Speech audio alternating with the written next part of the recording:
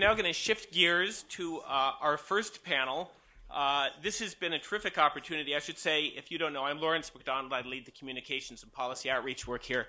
And I probably know less about the measurement of inequality than half the people in this room, but I know twice as much as I knew about a week ago. And I credit that to my colleagues, Nora and Alex, who've been teaching me about it. And I was very impressed by the panel that we have. I've asked our panelists, and they have generously agreed to compact what they have to say into 7 minutes each.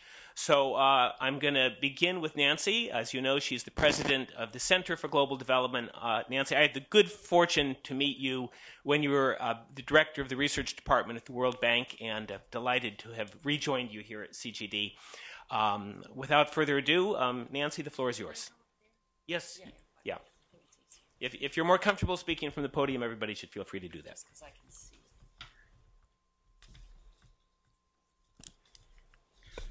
Thank you, Lawrence. I forgot to thank Lawrence. You know, there are many people who contributed in making this work. Lawrence, Alex, and Nora especially. Now I want to thank my co-author, Christian Mayer, who's a full co-author and is here to answer questions following our discussion. He knows the math better than I do, but you won't hear about the math right now. So what I'd like you to do is ask yourselves, what do you think is your daily consumption in dollars in the last year? And then ask yourself, what do you think in India at the median of the distribution, the person in the middle between the top and the bottom, what is her daily consumption in absolute dollars? I'm going to be arguing that the median is a good idea. It has a lot of messages.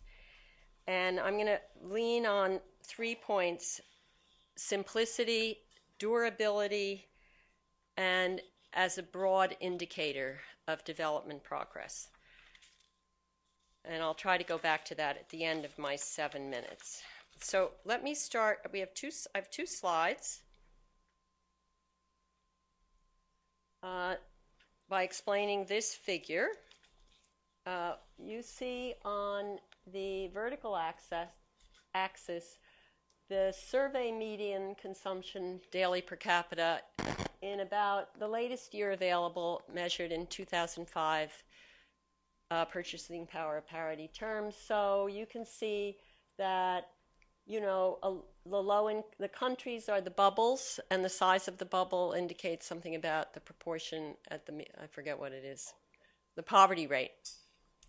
So Bangladesh is a very poor country where measured median consumption per capita is between $1 and $2. It's about $1.25.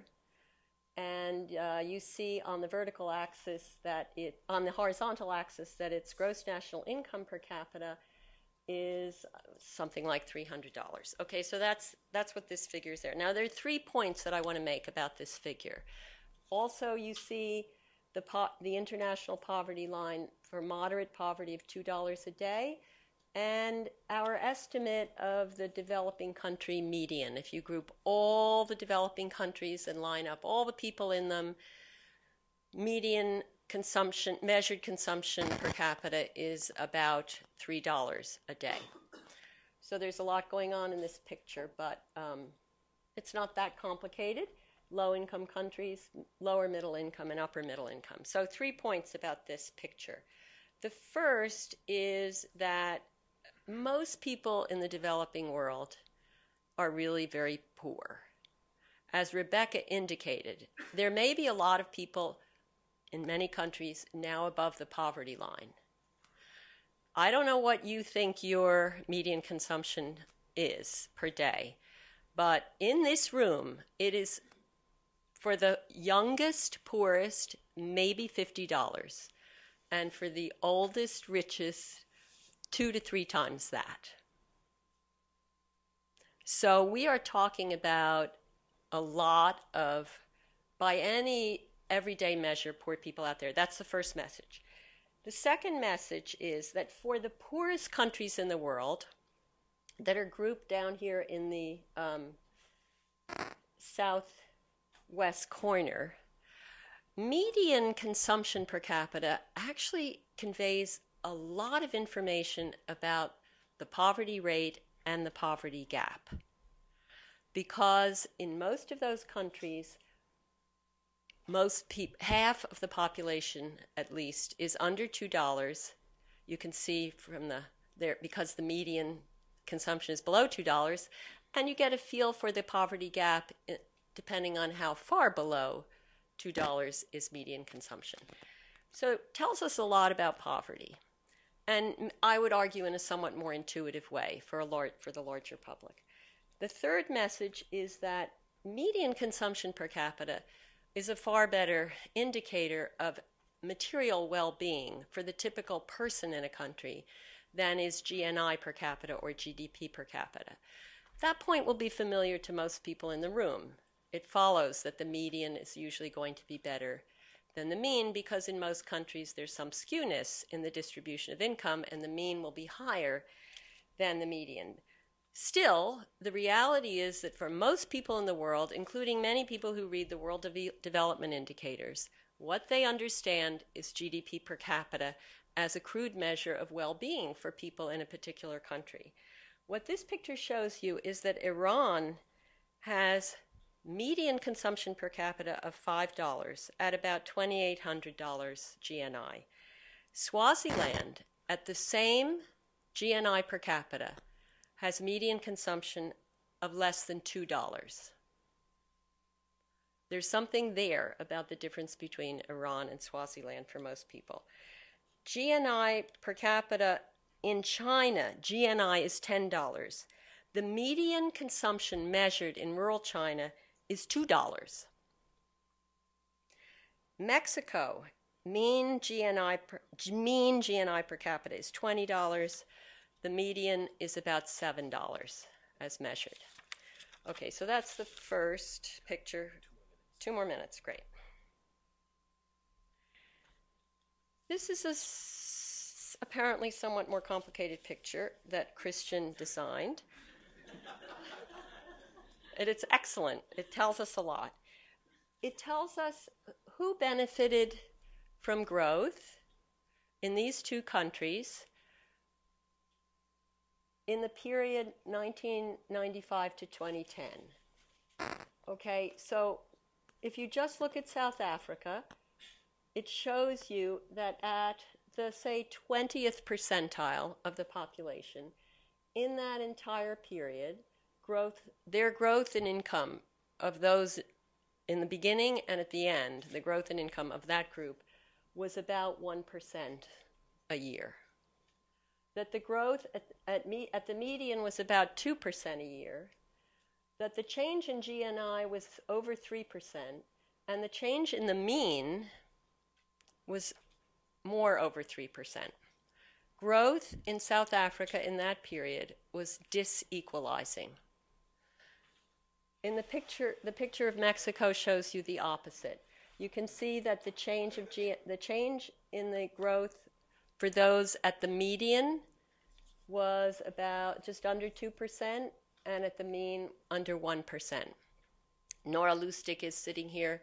She did the very important work showing that in many countries of Latin America, including Mexico, growth fell. So let me close by going back to the 3 points that I made. First, the median has an advantage of simplicity and accessibility in several respects. For understanding well-being of the typical person, if combined with some measure of average GDP per capita or average GNI, it gives you a sense of what's happening on the distribution, and for understanding who's benefited from growth over a long period of time. That's the simplicity and accessibility argument. The durability argument Rebecca referred to, as more countries reduce poverty, in their minds, at the national level, the question of what happens to the typical person will become more important. And relative poverty, as we talk about more in the paper, will emerge. And even Martin Ravallion, who is a sort of guru of absolute poverty measures, has been writing recently about relative poverty.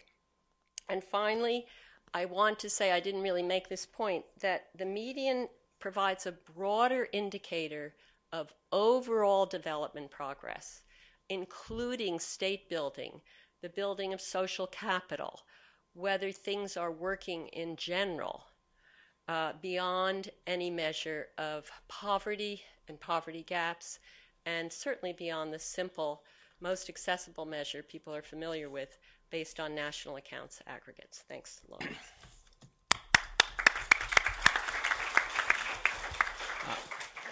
Thank you very much, Nancy. I want to say that there is a bit of a method to the madness of the panel. You will have observed that people are speaking in alphabetical order. That's actually a coincidence because they're also speaking in the order of from the sort of simplest, most obvious or intuitive measure, I should say, to increasing complexities. And we've called the panel the ins and outs of measurement of poverty. We heard from Rebecca some of the political issues of measurement. One of the reasons I understand that the high-level panel decided not to have an inequality indicator was some concern about what it would actually be. That's the broad question we're asking today, and we're starting with Nancy's proposal for something that is really simple and intuitive.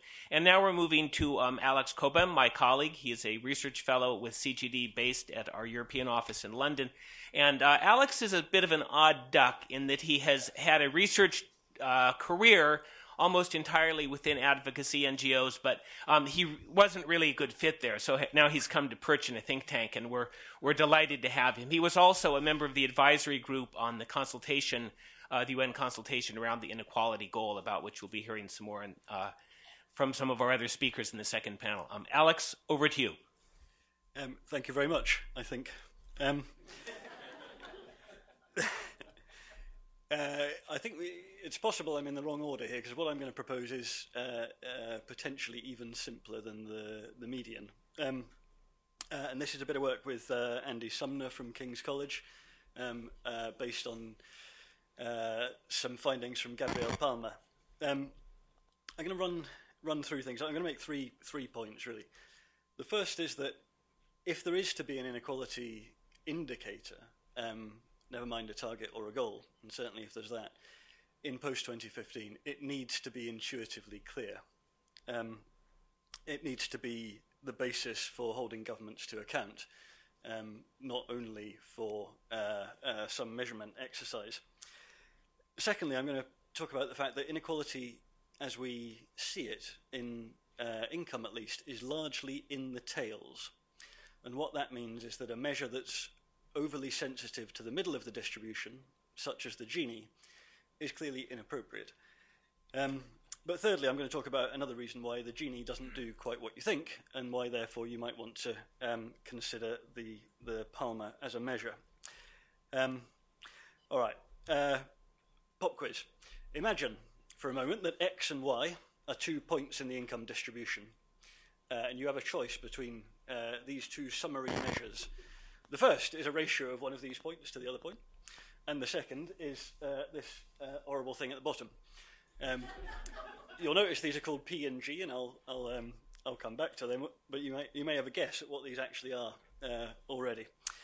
The Palmer ratio is the ratio of income shares of the top 10% to the bottom 40%. So what it tells you, when it's 1, effectively each person in the top 10% of the income distribution has 4 times the income of a person in the bottom 40%. And what you see is at the low end, 1 is round about where you get. Some countries are a bit below 1. At the top end, where the Gini is bounded at 1, the Palmer is unbounded, so it can, in theory, become any value.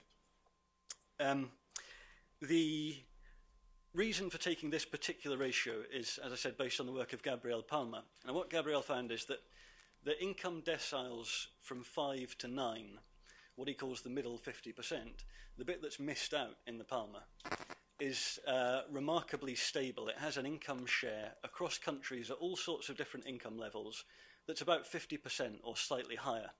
It really doesn't vary a great deal over time, nothing like how much variation there is in either the share of the top 10% or the bottom 40%. And where we have the data to track through the changes from taxation and from transfers, what we find again is that that middle 50% income share just doesn't move very much. Most of distribution, and in a sense most of the politics of distribution, is about what's happening between the top 10% and the bottom 40%. And that's why we think you should focus on this. Okay, to give you a sense of what this looks like, here's the palm and the Gini for a set of countries from our sample. This is from the POVCAL data from the World Bank. What you see, if you look at the bottom three, the least unequal countries, as I say, the palm is around about 1, sometimes a bit lower, and the Gini is somewhere between 0.25 and 0.3. Now, what you get there is a reasonable amount of movement in both the Palmer and the Gini as things change. If you look at the top end, what's quite striking is the difference between how much the Palmer is moving, how much this ratio of the top 10% to the bottom 40% is moving from round about 7 to round about 14, 15. Whereas looking at the Gini, it's barely moving. Now, what this is about is the Gini being, well, it's a couple of things, but one important thing is the Gini being relatively insensitive to the extremes of the distribution, although, as I'm going to come back to, in practice, that's not quite how it works. So what you get is a lot of movement in the Gini when you're at lower levels of inequality, but as you get to higher levels, where, in a sense, we might be more worried about the inequality, the Gini stops moving nearly as much and doesn't really tell you so much about what's actually happening there. Whereas, as you see, the Palmer shows that ratio moving very, very strongly. Incidentally, this data here for Jamaica is almost certainly in error. This is from POVCAL, as I say, and the World Bank has the bottom 10% in Jamaica having 0% of income, indeed 0.00, which seems somewhat unlikely. All right, let me get on to a problem in practice. When we looked at the Gini, there's a criticism of the Palmer that it ignores half the distribution. And, there are reasons to ignore that half. It doesn't move that much, but it's a fair point. So we had a look at the Gini to see how much of the Gini we could explain by just taking those same two components, the top 10% share of income and the bottom 40%. And we did it both for the POVCAL data and the other big distributional data source, the UN wider data set. The only important line here is the one at the bottom. That is how much we can explain of the variation in the Gini by only using these two components. In other words, the two components that perfectly, by construction, define the Palmer are also capable of perfectly explaining the Gini in the two main data sets that anyone uses to look at distribution. So back to that pop quiz, which of these measures do you prefer?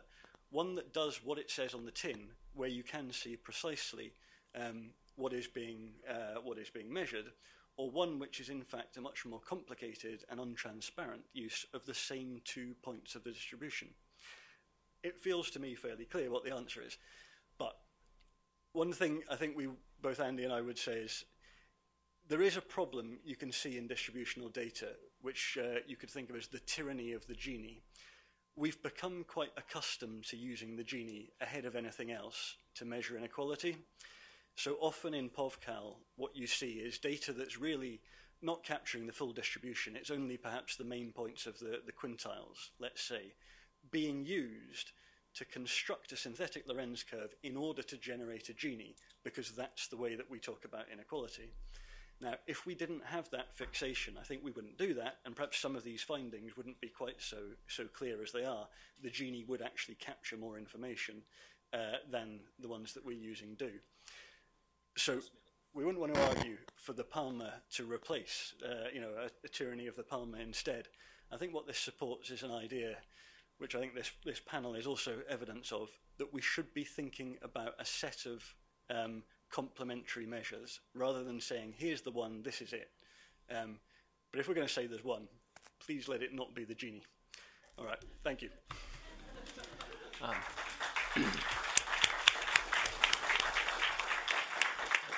Alex, thank you very much. For those who are still here at the end, we're going to have a show of hands and see who wants to stand up and defend the Gini against these competing measures. Our next speaker is James Foster. James is professor of economics and international affairs at George Washington University. I learned that he is the author of something called the FGT Index, which has been used in thousands of studies, and news to me, but certainly not to people who know it well, was the basis for targeting in Progresa and Oportunidades, which we're also going to hear about more later in the day. And also, James is the author of this terrific new book, A Unified Approach to Measuring Poverty and Inequality. I told James, I tried to read it last night. It's clearly not for me. But if you're a number cruncher, it's definitely for you, because I understand if you read this book, you will know how to construct all kinds of measures of inequality and poverty. So I recommend it highly if that's the kind of thing that you want to do. James, the floor is yours. Great, thanks. And I'm watching yours as it times me out. How about that?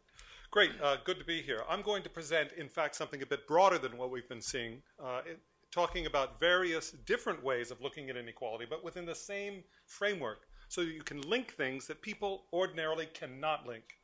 So the income distribution is made up of three aspects: size, spread, base. Base being poverty, spread, inequality, size being size. If you look at all of these, they find their basis in something I've called an income standard. It's like the equally distributed equivalent measure of Atkinson. It's a summarizing of the entire distribution in one number. Okay, and this is like the mean, the median, the mean of the lower 40%, the so-called sen mean, the geometric mean. I won't define those last two.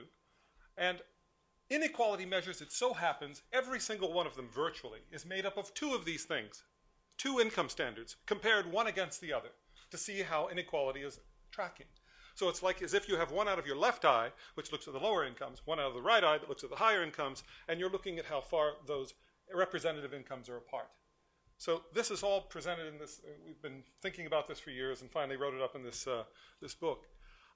Inequality per se then can be measured using a type of index like looks like Atkinson, doesn't it? Where you take a higher income standard, subtract a lower income standard, and put it over the higher income standard. And there could be other transformations. We've seen tons of different transformations. There's no one exact one. It's just the main point I'm presenting to you is these two standards within each inequality measure. Usually, mind you, the higher one is the mean income, and the lower one is some bottom-sensitive indicator. And then inequality has this look, mean minus this bottom-sensitive income standard over the mean. Now, what's nice about this is that you can actually twist that around and review the lower income standard as if it's an inequality adjusted mean. So you take the mean and you multiply it times 1 minus the Gini, let's say. And that is, Sen's measure of welfare. So this interpretation allows you to see that you're incorporating inequality but not washing out the mean effect, which is quite important. So in the example that Nancy was talking about, the median, it can be seen this way as a inequality adjusted income standard, inequality adjusted mean, because by taking a measure of skewness, which incorporates the mean and the median, as I, you can see it in this direction. That's what you were referring to the end. The World Bank's new indicator, which is looking at the mean of the lowest 40%, can likewise be looked at in that respect, because it's an indicator, an income standard, that is part and parcel of the PALMA. In fact, one might argue that it is the PALMA. You dump the second part, it's kind of redundant. If that part in the middle is fixed and isn't going to change, then once you know the mean of the lowest 40%, you're home free. The sen comes from the Gini in this direction. And the geometric mean comes from an Atkinson measure in this way. So the interpretation of these income standards as containing inequality, a trade-off between mean and inequality, is really quite forceful. So you can track inequality quite directly by looking at how fast, as we saw on the slide just a second ago, how fast one of these is growing as compared to the other. The median versus the mean. If the median is growing slower, then inequality is rising by the representative measure of inequality. Likewise with the Gini, Sens versus the mean. Which one's growing faster? Okay. So there are two ways that inequality could be tracking differently for different measures. One of which is substantially the lower income standard. The different income standards implicit in inequality measures is what drives a lot of the movement differences. But cardinal differences are also presented by the transformation. Which way do you do it? If you do it like the Palma does, with the higher over the lower, or whether you do the separate difference from a higher to a lower. So should we have relative inequality targets? That's the question. And I just wanted to put it in a very straightforward manner. Yes, if you think it's good to burn rich incomes. So you're going to face that problem every time that you put a relative inequality as a target. And I think that there's not going to be a lot of universal agreement on that. However, there could be a good argument for looking at this kind of indicator, which incorporates both. Does not leave out inequality, but does not leave out also the mean, which is all important. Now, the same framework, by the way, which one is a big question we'll get to. We've had some discussions about the median over at the bank, of course, discussions about the lower 40 mean. Those are good, simple ones that people can really get. Of course, properties would suggest perhaps ones with more welfare content, like the Sen measure or the geometric mean, but we can talk about that at a later time. I want to mention to you there is a way of incorporating all the horizontal discussion in this exact framework. Horizontal inequality and inequality of opportunities. You can take an inequality measure, the standard inequality measure, and apply it to a smooth distribution. You get rid of inequalities within groups, and all you have left is inequalities across groups.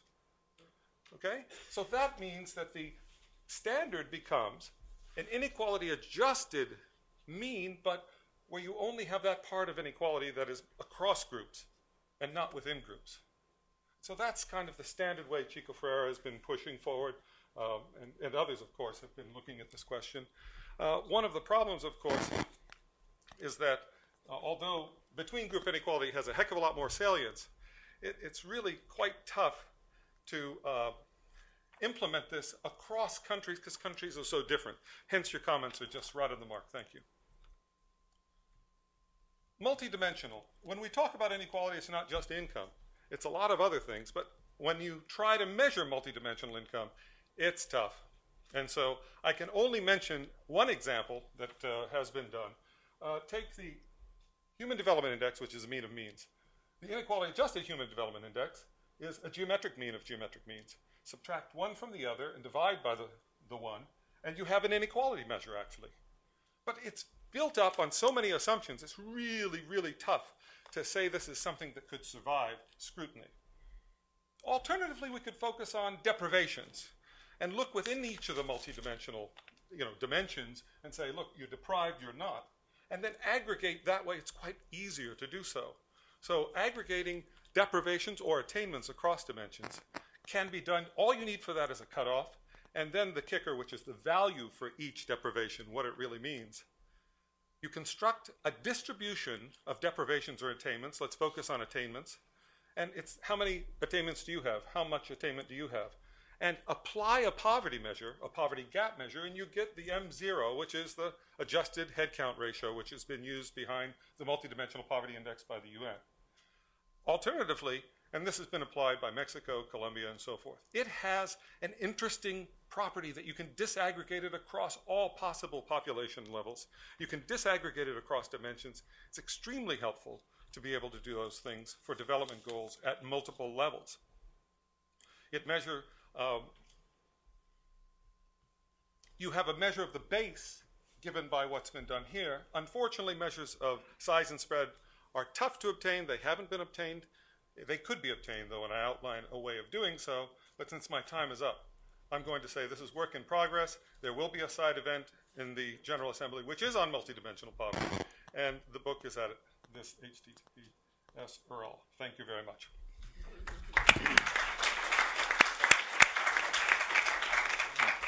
Thank you very much, James. I told you we were going to start with the simple and intuitive and move down the line towards the more complex. That's all I'm going to attempt to say about that presentation.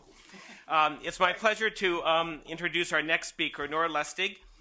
Nora is a non-resident fellow here at the Center for Global Development, but her day job is as a professor of Latin American economics at Tulane University.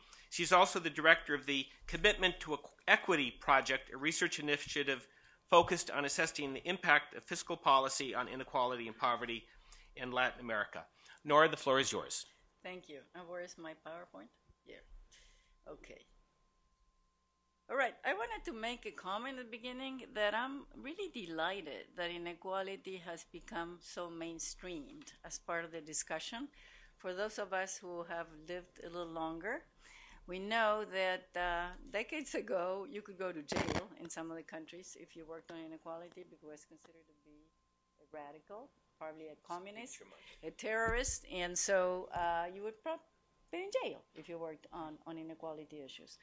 So we've come a long way to make this something that people are able to discuss reasonably well, and hopefully it's also going to be reasonably discussed within the political process at the UN. What I'm going to do actually is I'm not going to discuss the advantages or disadvantages of all the measures of inequality that were presented so far. I have actually another one that I consider sort of my favorite, what happens to the top 1%. Sort of we are the 99. Even if we're above the median of India, we're still part of the 99, I think, everybody here. But what I'm going to be talking about is something else that I think that what we need to measure is how much does the government, does the state, the society, if you think that the government is representative of what society wants, do to change the inequality that is produced by the market. What does the government do to change the poverty that is produced by the market? And one of the most powerful instruments to achieve this is fiscal policy, taxes and transfers. So I think we need to begin to think about, well, what's going on there, and try to track that, which all the measures that were here, we can use them all. And we can even not use inequality and just look at poverty, which is what Martin, I think, is going to argue. Look at this. This is, the change in the Gini, in percentage points, when you compare what happens between a market income Gini versus one that happens after direct income taxes and direct cash transfers. The European countries, as we know, do a lot of redistribution, and there you can see it. And we have added now the US and Brazil. This is data, the data from Euro comes from Immerval, and all this other data comes from a recent paper that some of my colleagues at Tulane, students actually, and Tim Smeating and I wrote comparing the US and Brazil. And look, Brazil does little redistribution. And by the way, the size of the government of Brazil is not small. It actually competes with the size of the government of these other countries. Primary spending over GDP in Brazil is about 40%, very similar to what happens in Europe. So Brazil, in terms of income redistribution through money that goes to the pocket or that takes away, does relatively little. So now let me show you a comparison, and this is part of the project that Lawrence just mentioned, and I apologize. There's lots of people who worked on this. All the citations are in the website that I invite you to look, www.commitmenttoequity.org, where we have been looking at a bunch of countries. Primarily, we start with Latin America, but now we're moving to other parts of the world with the World Bank. We're covering all the regions with pilots. And also, we're going to start maybe with some of the Northern African countries with the African Development Bank. So we're moving to other regions. But I'm going to show you something about Brazil, Mexico, Peru, and Uruguay. Okay, this again is the Gini. Forgive me, but we could do it with any other inequality measure. And this is market income before the state has come in. The first one, the top, is Brazil. The others are Mexico, Peru, and Uruguay. And you see they're pretty similar, Mexico, Peru, and Uruguay, right? Okay, so what happens when the government begins to apply direct taxes? Well, Brazil actually does a little more than the other countries because the Gini falls by 2 percentage points. Peru does very little. Uruguay and Mexico do about the same with the direct taxes, 1 percentage point. So what happens when you add direct transfers, cash transfers? Well, Brazil, again, looks pretty good, and so does Uruguay. Mexico looks in between, not so much, and Peru almost does nothing in terms of what happens to the inequality measure. Okay, so what happens when you add consumption taxes and consumption subsidies? Well, in terms of inequality, things begin to flatten. In Mexico, it was an outlier year. I think if they still had subsidies to gasoline, that was very important. So Mexico looks good because the subsidies were high, but they were temporary. But, you know, what we know, indirect taxes do little or increase inequality. And what happens when you add the monetized value of transfers in kind in education and health? A lot. And Brazil looks great, you know, it's sort of inequality level after you add the imputed value of those transfers in kind gets close to, it gets closer to Uruguay. It started very far away and it begins to get closer. No? So there is some important action taking place with the in-kind. With all the problems that this has, I don't have time to go into that. Okay.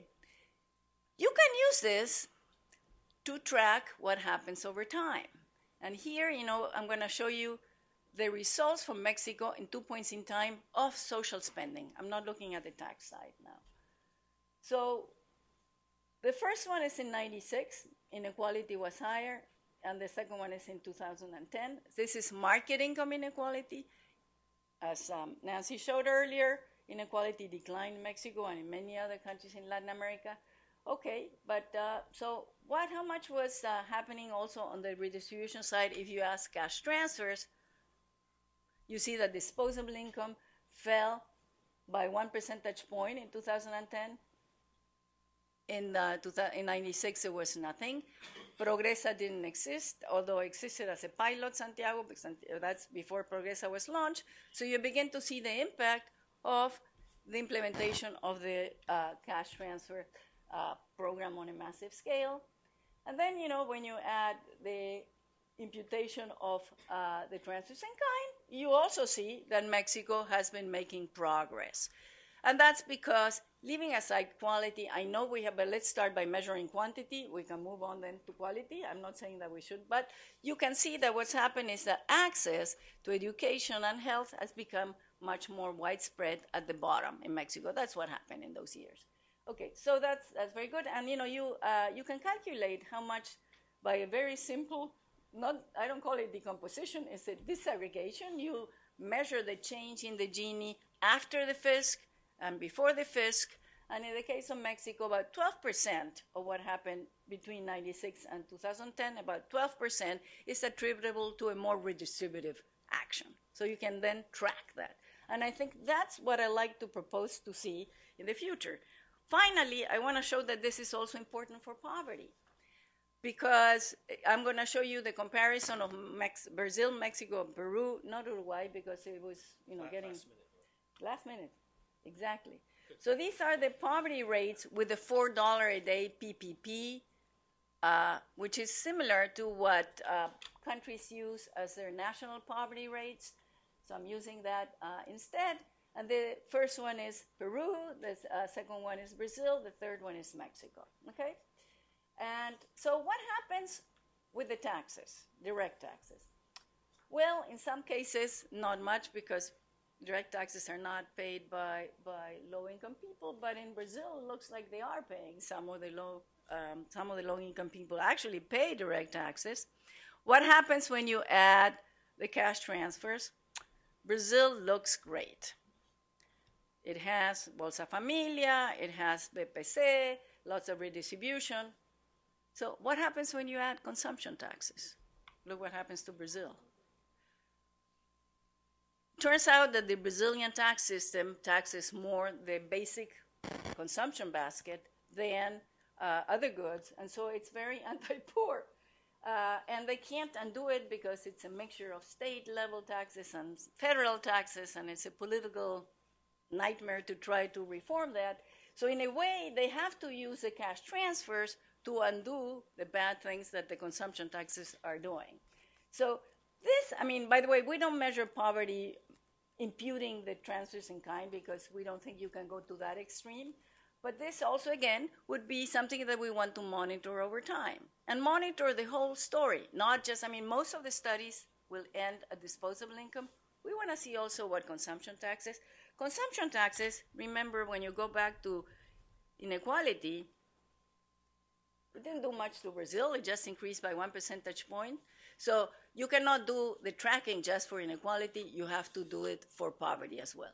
So what I propose is no matter which one you choose, we can do away with the Gini, Palma, median, harmonic, whatever. Let's do it pre-fisc, post-fisc over time. Thank you.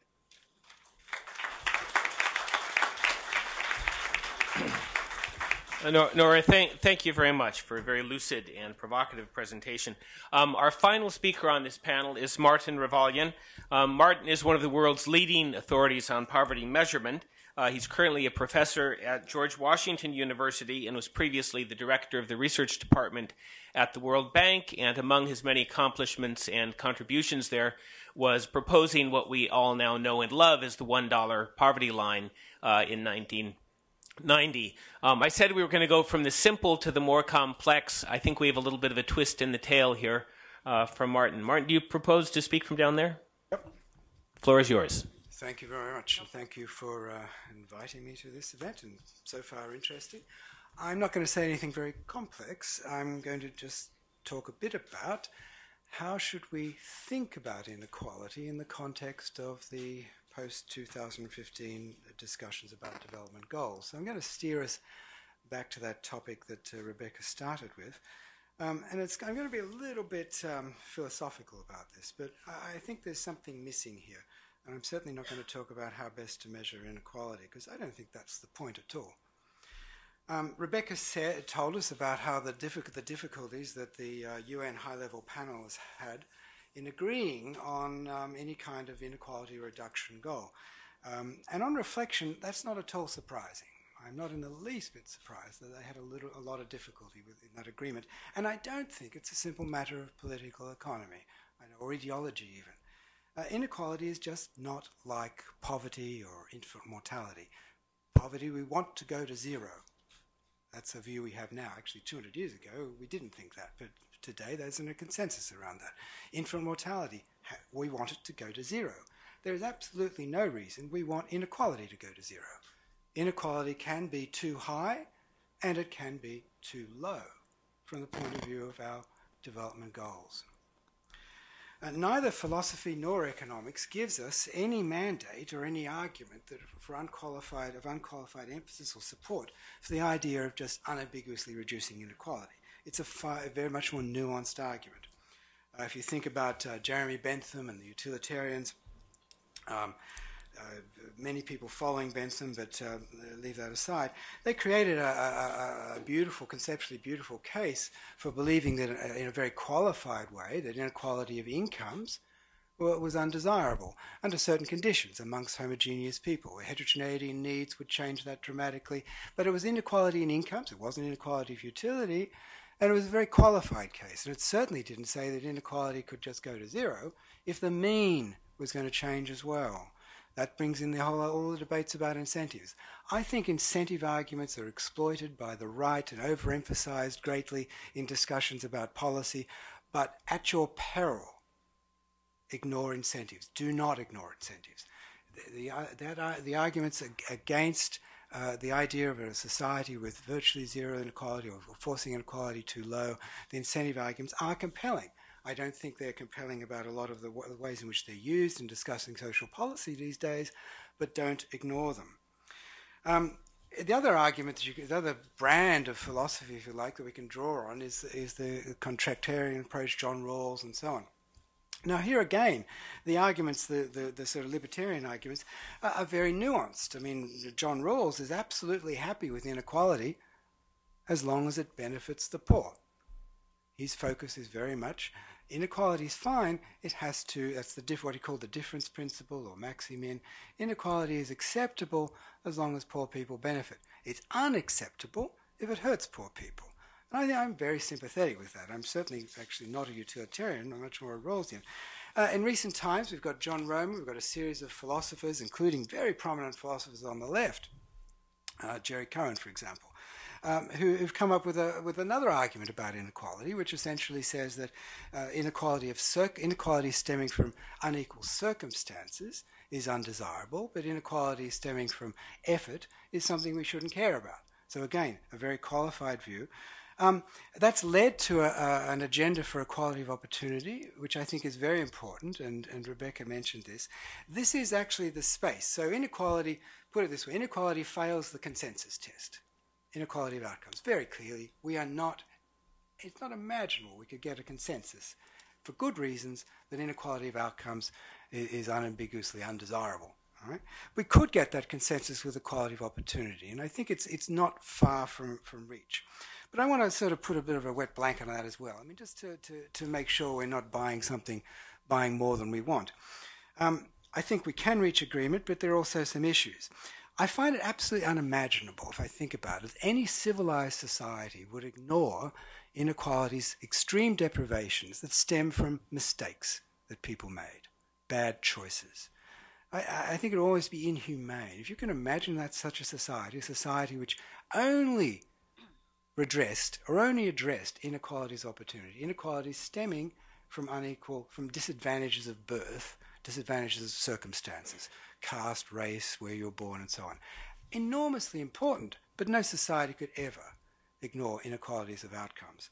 And I think that was echoed earlier on. There's also a deep identification problem that is just getting ignored too much, I believe, in the discussions of inequality of opportunity. And this, I think, is something that I hopefully will come up in continuing discussions about development goals. That's about behavior. Behavior inevitably intervenes between circumstances and outcomes. And there's no way of getting around that. That means that circumstances, they influence behaviors, they rarely dictate outcomes. Circumstances are things which interact with behaviors to determine the outcomes we see in the world around us. That means that there's always scope for individual responsibility. Anything we see, any outcomes we can see and are something due to circumstances, and we can see something due to individual responsibility. The logic of opportunity egalitarianism can thus slip very easily into blaming poor people for their poverty and excusing rich people for their success on the grounds of some claimed effort they have made. And we actually see this repeating. It's one of the reasons, unfortunately, why we have an emerging consensus around inequality of opportunity on both the left and the right. The right can be very happy to advocate anti-opportunity egalitarianism because they can see all kinds of efforts that explain why they're in the top one, why some of them, for example, are in the top 1%. You can make the arguments, and you're going to have those arguments, and if we are going to achieve that consensus around inequality of opportunity, that's going to be happening. Okay, so I'm sort of a qualified view on that, but I want to just finally point to a couple of things. Even if we agree, suppose we can get to a point on equality of opportunity as the goal. Two further conditions need to be established before we go ahead with thinking of that in the context of our development goals. And neither of these conditions has actually been established, neither of them being discussed, and that's the weirdest thing here, and I haven't heard it mentioned today. Two conditions. First, we need to establish that existing goals put too little weight on inequality. I haven't heard any mention of that. We have a whole bunch of MDGs, and very rightly, the high-level panel is respecting them, and we should move ahead on them. But please show me, how are they underweighting inequality? Every one of the MDGs depends on inequality. It's not independent. Distribution influences our progress against poverty. It influences our progress in health and education. Every single one of the MDGs, I would argue, is accountable in part to inequality. So what we have to ask ourselves is, how are the MDGs underweighting inequality? And we have to be very specific about that. If we're going to put up a new inequality agenda, we've got to be very clear on what it is that the existing MDGs are missing. Second condition, we have to establish that to correct that thing that's missing, the best thing to do it is an inequality measure. Logically, we've got to have two conditions. We've got to establish that inequality is missing from the existing goals, and secondly, we've got to establish that the solution, the correction, is to add an inequality measure. That's not obvious at all. So, going back to poverty, one of my favorite topics, Okay, I fully accept now. I didn't 10 years ago, but now I'm fully accept on the basis of the research that's happened that absolute inequality measures put too little weight on an important aspect of distribution to do with social inclusion, to do with your ability to participate in the society around you, There's a relativist concept in inequality that I think is valid. And I've learnt that from the research, certainly not just my own, research in many disciplines as well. So I'm willing to accept that. That means that I can identify something in an absolute poverty measure that is missing, and it's about inequality. What's the solution? It's not to add an inequality measure. It's to measure relative poverty better. And I would argue, in fact, our poverty MDGs, a really good positive step would be keep the absolute poverty agenda, focus on poverty by an international standard, but also by the standards of the country or the society in which you live in, and keep both hand in hand. That's the solution, not to add an inequality measure. So, in conclusion, just 2 points, and I think just to reiterate them. High inequality can slow progress against development. I have no doubt about that. Low inequality can also slow progress toward our development goals. No doubt about that either. But that does not constitute a case for adding an inequality measure on its own as a goal in itself. If I'm not convinced you so far, let's make another argument. Okay, growth, GDP, old-fashioned GDP growth is not one of the MDGs. It looks like it's missing too. Should we add that? If you think that you should add inequality to the existing MDGs, surely, logically, you've got to argue, well, I've got to add growth too. We're not going to do that. That would be a step backwards. And secondly, even if we do agree, we've got to think very carefully about why inequality is undervalued and what we do to change that. Thank you.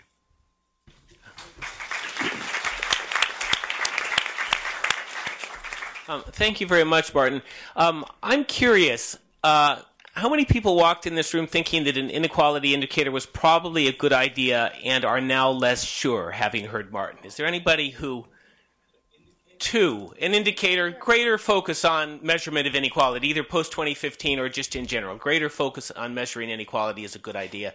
And now your confidence is a little bit shaken. Put your hand up. Got to allow a little bit for lags, no? Allow a little bit for lags. Only 6 of you. Mine was shaken. In 5 seconds, I got 4 extra hands. I mean, let's wait about a minute. Absorption. We'll ask again at the end of the panel. I want to ask the panel members, because we began with Nancy putting forward a very, I think, simple and intuitive measure, something that I can pretty much understand, not being an economist. We moved in, I think, a somewhat greater degree of complexity with Alex's proposal for a ratio, the PALMA, and then we got to James' quite complex issues about measurement, and then Nora is saying it doesn't really matter which indicator you choose, but you ought to look at the impact of physical transfers on that. And then Martin said, bollocks at all. We really shouldn't be measuring this stuff. I want to know if anybody on the panel, do you have a response to Martin's argument? I think he's the outlier here. Would somebody like to respond to that? Nancy? I'm not sure it's a response, but I would maybe ask Martin to comment on 2 points. One is, some of what you were saying I can easily agree with, and others too, in terms of having an inequality goal. At the same time, and this is my second point, it doesn't convince me that we don't need an indicator of some kinds of inequality, including outcomes on income, wealth, consumption. Fundamentally, answering your point about existing goals put too little weight, that would be an additional condition. What's missing is the political implications of inequality as perceived at the country level, and changes in inequality at the country level over time. By measuring that, using it as an indicator of something, I think we gain somewhere. Sorry, it's not a very coherent point, but 2 points. Goal versus indicator. An indicator because of some politics that are quite salient And this refers back to Rebecca's issue of fairness and what people see and perceive and are concerned about. Do you want to seek clarification or respond, Martin? I have absolutely no worries about measuring inequality or monitoring inequality. We do that. I do that. Other people in this panel, we work on this. I have no problems with that. I'm talking about inequality, establishing inequality in the context of this current discussions about development goals. That's a big difference. There's no quarrel about monitoring inequality. Inequality is as I've emphasized, is instrumentally important to achieving any decent development goal that I've ever heard about. And so the monitoring is important. Similarly, we should monitor economic growth. No problem about that. Absolute agreement. I don't understand your second point, Nancy. I was responding to your point that you need 2 additional conditions, but I think that applied to the question of a goal, not an indicator. And the existing goals put too little weight on inequality would be one condition. I think that's not met, as you imply, and that the best correction is another measure. Yeah, I think it's leaving out the fact that in many achievement of other goals is endogenous in many societies to the level of inequality.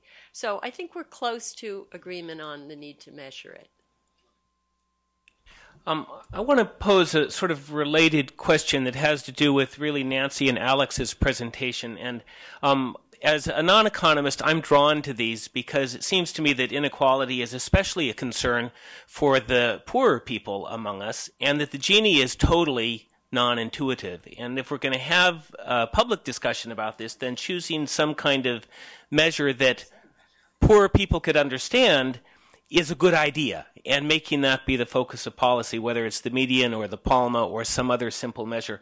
And I'm wondering if people, is that a fair sense of consensus that we'll leave the Gini to the professional economists and then use something more intuitive for everybody else, or not? Extremely intuitive. Please, somebody. Nora.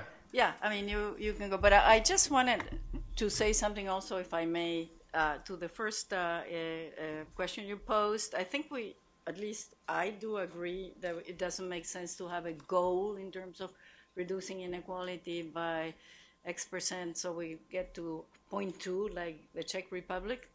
But I do think that we can begin to think about what are the sources of the existing inequality, and if they came from processes that are dysfunctional, either socially, politically, economically. And that's the way I would approach the discussion in terms of dealing with the goal. The goals would be looking at the processes, and I think it's good to have that discussion.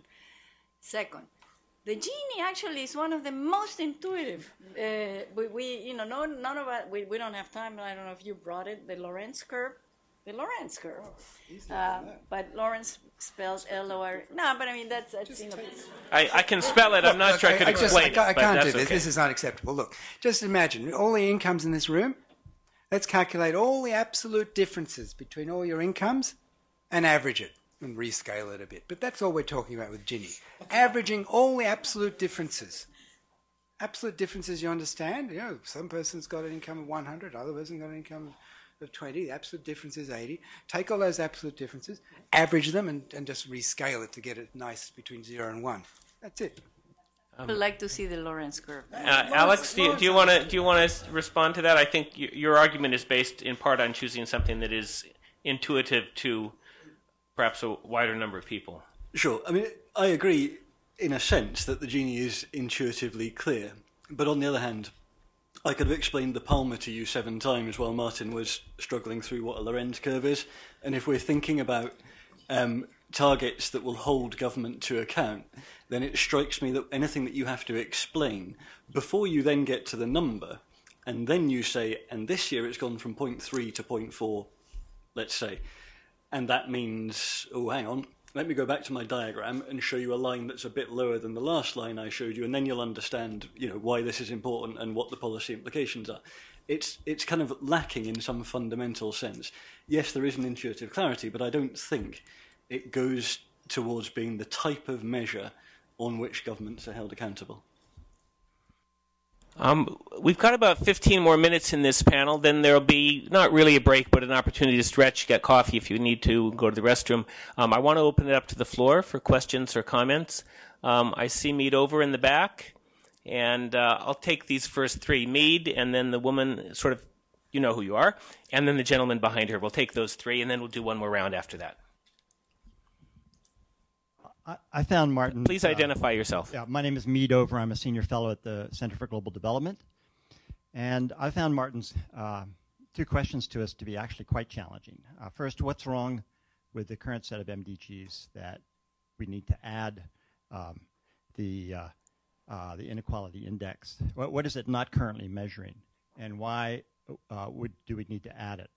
So one thing that strikes me that it is not currently measured, and this is something we haven't really talked about maybe because it's one of the reasons why inequality used to be politically incorrect. But the Gini and especially the PALMA, capture something about plutocracy, right? And I think all of us feel uncomfortable about the fairness of a society in which a very small number of people are totally above the law. They have the resources to essentially buy the system. And I think all of us feel that inequality measures really get at that to some degree. And I think this is part of what perhaps Nancy was referring to when she was talking about the politics. And I would argue that this is something that the other measures of MDG just don't get at. But in answer to Martin's second question, I'm not sure that we need the inequality measure to get at that, because some of the problems with having all those plutocrats could be measured if we had a good corruption index, and some of them could be measured possibly by measures of political participation. Some of them could be measured even by indices of the middle class. Some of them can be measured by measures of the degree to which people have fair and equal access to health and education systems. So I'm not sure I can answer Martin's second question by affirming that we would need the inequality measure. But nevertheless, I wondered if any of you have comments about this plutocracy, the evils of plutocracy, and whether we should be worried about that. Mead, thank you very much. If you want to pass it forward, thanks very much. Please identify yourself. Hi, I'm Amisha. I work at Mission Measurement, which is a social impact consulting firm. I've just come back from 3 years in Brazil, where I did quite a lot of research on policy, economic policy, basically. And my big question is around that. Like, what can governments use from inequality indicators that will make things better? Because surely that's the point of the Millennium Development Goals. So, Misha, was that it? Amisha, thank you. And the gentleman behind Amisha. Well, thank you very much for your presentation. My name is Diego Palacios from the United Nations Population Fund. I would like to refer to the high-level panel report, and I agree that it doesn't incorporate a goal or a proposal in terms of inequality. However, in the report there's a small reference to the fact that the goals and targets will not be considered completed if the lowest and the poorest populations and segments will not achieve those goals and targets. I would like to get a view from you in terms of this idea, and would that be feasible, and will that respond to perhaps the last panelist in terms of the need or not to have an inequality measurement? Thank you. Thanks very much. I think it was Mr. Palacios' question about the high-level panel's recommendation to say the goals are not achieved unless they are achieved for all groups and the bottoms of all of those groups, whether that's a good substitute for inequality monitoring. Mead, I'll leave people if they wish to reply to that. And Alicia's question, I think, was really about instruments, and I think Nora's remarks are very much along those lines. But I'm not, for this round, going to ask everybody to respond, but if you heard something in particular that you want to respond to, please maybe indicate that to me, and then I'll take another round of questions. Nancy, and then Martin. I think it's a nice point that Mead makes about plutocracy, but I think it's too narrow a way of describing the question of whether inequality is not only an outcome, but an input to bad other outcomes, in that you can have a lot of non-plutocratic politics in which it is still the case that because of high inequality, something is going wrong. Let me use the example. I started sort of making a face, Nora knows about this, when she showed the value, the addition to the real income or the reduction in inequality in Brazil or Mexico associated with in-kind services supplied by government.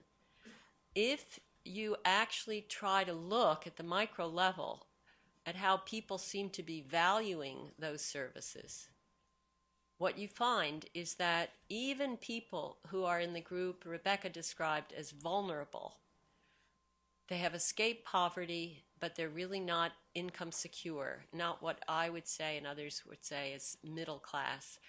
They do not value those services at anything like the cost that is attributed to them per household. How do we know that? Because even when they are only getting having consumption or income per capita of $4 or $5 per person, they are opting out, and they are spending a lot of their private market income on private services.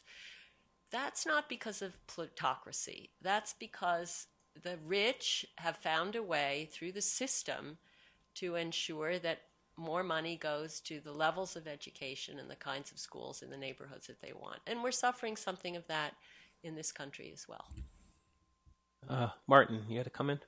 Okay, I think just two points. I developed through the agonies that we went through at the World Bank last year on the bank's goals, and Jaime Saavedra is here, he knows how much agony he and I went through, and others, many at the bank. And I actually came out of that not very happy with the solution, actually, but also quite respectful of the importance of goal setting, the importance of thinking clearly, conceptually about what you're doing. And why is it important? Because goal setting can really motivate action. It can motivate effort.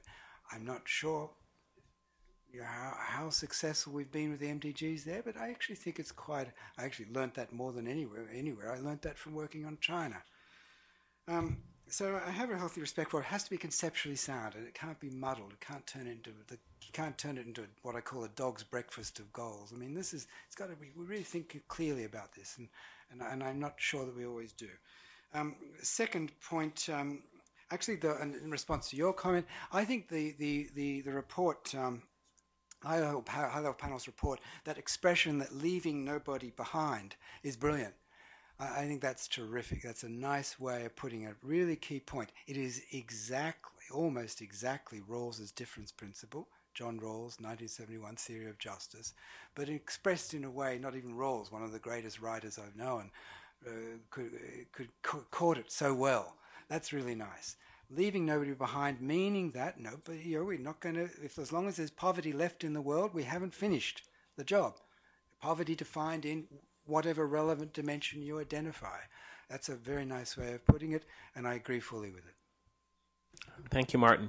I favored this side of the room. If there are questions on this side, we can take 1, 2.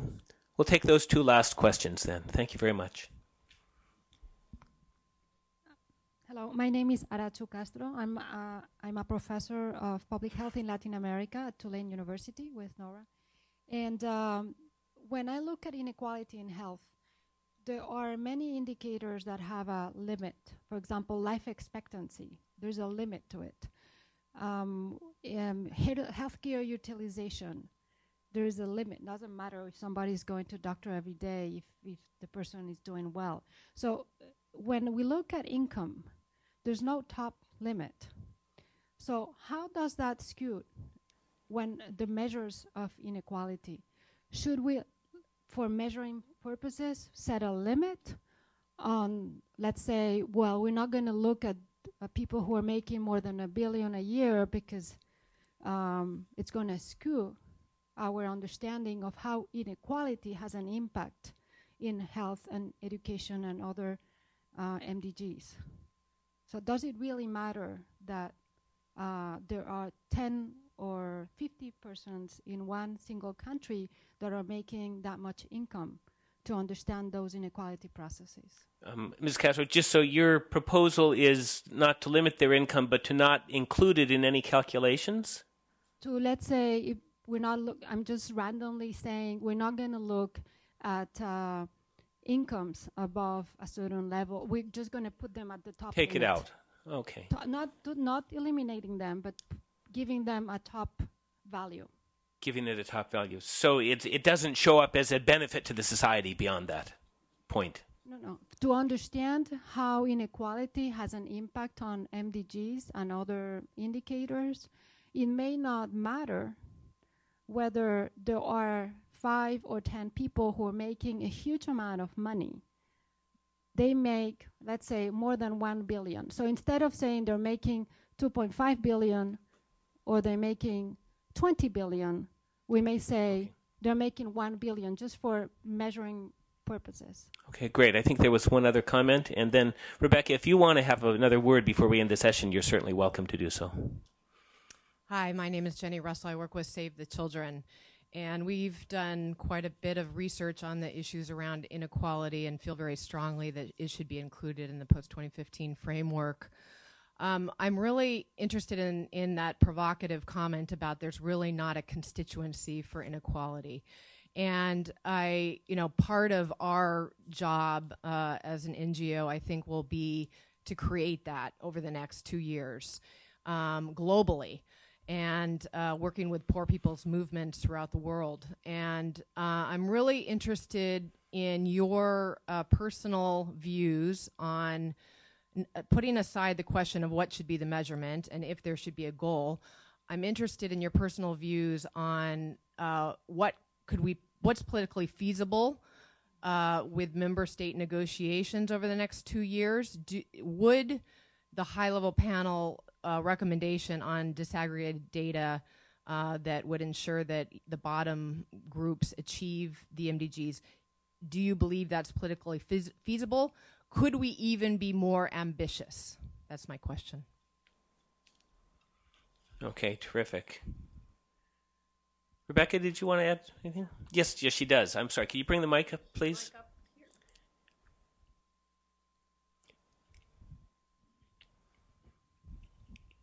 Let me clarify several things. One is that the zero agenda, yes, if you go to zero, so what is the inequality measurement that we need beyond zero? The inequality measure we need when we go for a zero agenda is how the progress will be tracked between groups.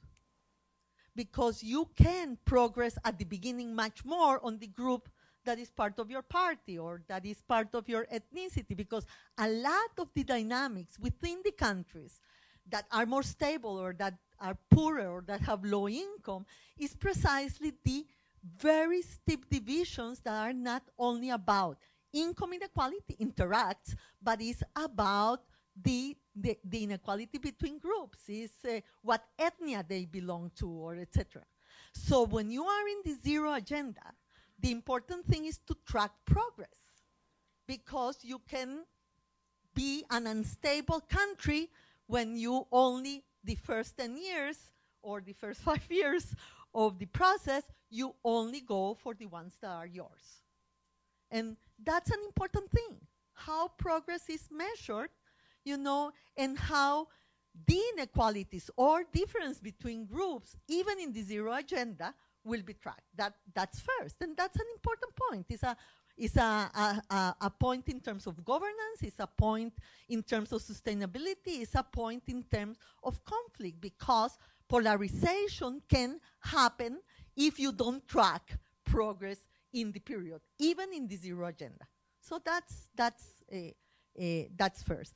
Second, I think that Nancy made a very important point. It's not only about measurement, it's only about the perception. I really believe the tolerance to inequality has gone down. I'm not talking about zero inequality, but the tolerance to inequality has gone down. And that will affect the democratic platform for the countries of the world. I am not saying it's the same thing for everybody, but that's why the high-level panel, that I think that it made a very good job, actually, is including part of this for what is coming next. The governance issues will be present in the discussion of the platform, because at the end, it's true what you say, Martin, in terms of poverty, but at the end, how you measure it will fix it. If you continue with the 1.25, it's a decision. It's not clear, or intuitive to everybody that that's the one that you have to take. So it's true, but if you include only 20% of the population and you have the other 50% very unhappy, you will have a problem in terms of the sustainability of the system that will in itself fight poverty or not. So I think that the political issue that has been brought to the table is not a marginal issue in terms of the dynamic that we have to follow. And thirdly, and I want to repeat that, I think that we can combine the horizontal inequality with the poverty one in the measurement. That's what the high-level panel proposed, because in the targets that won't be the zero targets, that are percentages, that you have to reduce, what has happened in many countries in these MDGs is that you achieve the goal of reduction, leaving behind groups that have not benefited at all from that improvement. And in Latin America, for example, where you have countries that have indigenous groups that are very small with respect to the total of the population, you can get to the target of reducing some percentages without touching them. And that's a problem. That is not only that's a problem of inequality that have to be considered in the agenda to follow. And I think that the NGOs can do a lot to raise, the coalitions that we need to be able to include it in the right way. Thank you so much. I'm going to do something a little different for wrapping up. I'm going to put each of our panelists on the spot and give them just 30 seconds. You can respond to something from the floor, or you can have a parting thought, but really just 30 seconds. And I'm going to reverse the order. We're going to start with Martin. You can restate your thesis or say something totally different, whatever you want to say, or respond to a speaker. Martin, your 30 seconds has begun. I think it's not actually just an important clarification. I don't think it's quite horizontal inequality that you're talking about. I think you're talking about inequality of opportunity in the John Romer sense and the way it's implemented in things. So it's not quite the same thing. But I think you need to be a bit clear about it, because I think there's an objection could be raised. My 30 seconds is done. And finally, on top censoring, I don't agree at all with top censoring in distributions. I think we underestimate incomes of the rich. We shouldn't be top censoring. I mean, making them lower than they already are. They're already lower. They're already measured lower than they really are.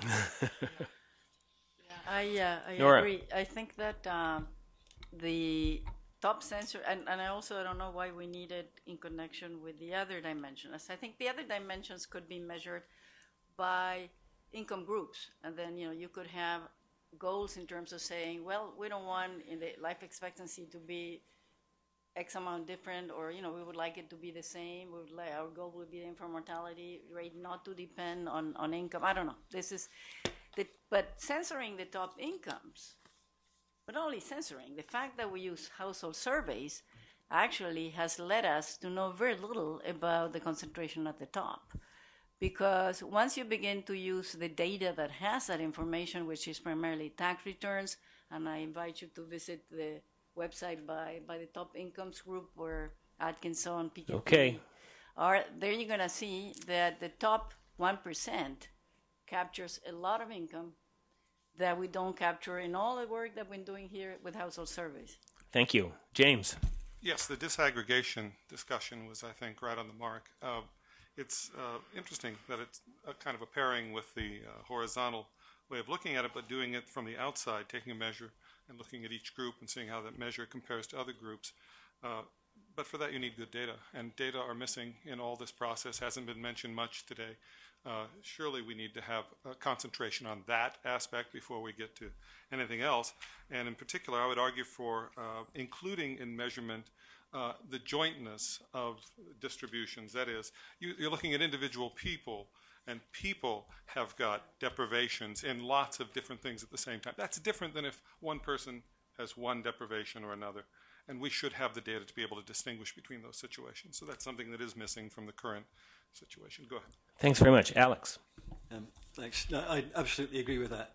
Apart from including illicit financial flows, I think the best thing the high-level panel did was the data revolution and the disaggregation. I think if you say that you can't get beyond goals that are defined in terms of absolute need, then the best thing you can do is say that no target is met until each of these marginalised groups gets it. Partly because it gets you a little bit closer to dealing with inequality, and partly because it generates the data. But I would argue that inequality is inherently not only instrumentally important. I think the work that Save the Children have done, particularly in the last year or so, has really shown the extent to which children's development is fundamentally affected by the inequality, regardless of their position in terms of absolute needs being met. And that should be, that's the gap I would say is missing and needs us to deal with. Nancy. First, I think there is a constituency for measuring inequality. There may not be a political constituency at the top, but Rebecca made clear there is a people's constituency.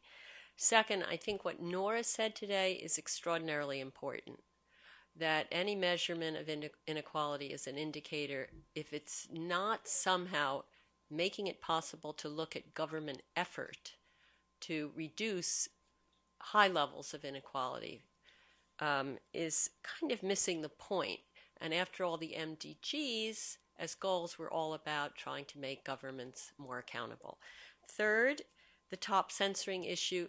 Notice that the median handles that very nicely. Fourth, I think it's a big step in the end. I wish that the World Bank had come out at the 50th, not the 40th percentile, which would have been the median, because I think everybody in the world can understand that easily. It's very accessible. If you how many times have you read in the last year that median wage in the U.S. has not risen? And it's a durable measure because it is used in the richest countries. And so, I think we should all keep in mind that Nora has been asked to join the successor to the Sen-Stiglitz-Pitoussi Commission, and that even if the World Bank and the UN and the MDG community doesn't deal with this question of inequality measurement effectively, if we can get someplace, somewhere, and it might be the World Bank at the 40th percentile, that's a big step in the right direction. I wish it was relative to what's happening at the top, but we can do that anyway without the World Bank doing it, using the very easily available aggregate national accounts measures of various aggregates. In the end, there's a public good out here that luckily just got mentioned, which is we need these household survey-based measures. And one of the reasons we have medians now is because Martin and his team really worked hard putting together the POVCALNet and using it, using all the household surveys, and worked hard. Nora and others historic in the last 20 years have worked hard. So that's the issue for us going forward, I think, is generating the public good so that more people can figure out what they want the measure to be and not expecting or relying entirely on an official institution. Please join me in thanking our terrific panel members.